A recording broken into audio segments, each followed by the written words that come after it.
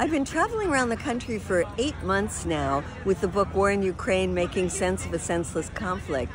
And more recently, I've been encountering a lot of protesters who come to my events. Sometimes they are nice and we get into discussion. I ask them to come inside and we have a rich dialogue. But sometimes they are really aggressive.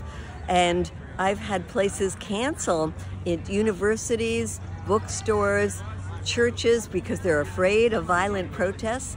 And in Minneapolis, it actually did turn violent when there were protesters who were screaming and yelling at me and saying I was a Putin apologist and snatched my phone. And when I called one of the members of Veterans for Peace who was hosting the event to come and help me out, they ended up pummeling him on the ground so hard that we had to rush him to the hospital with a dislocated shoulder.